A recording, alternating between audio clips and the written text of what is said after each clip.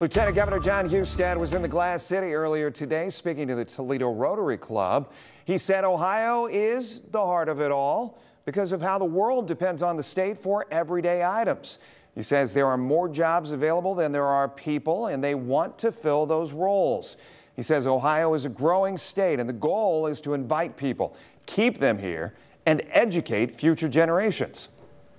We're really the heart of innovation, the heart of manufacturing, and we're really want to just tell people about all the wonderful things that are happening and what we need to do to keep them on track, which means a workforce. A start to this plan includes innovation hubs, and the beginning focus will be on the sustainability of glass in Toledo.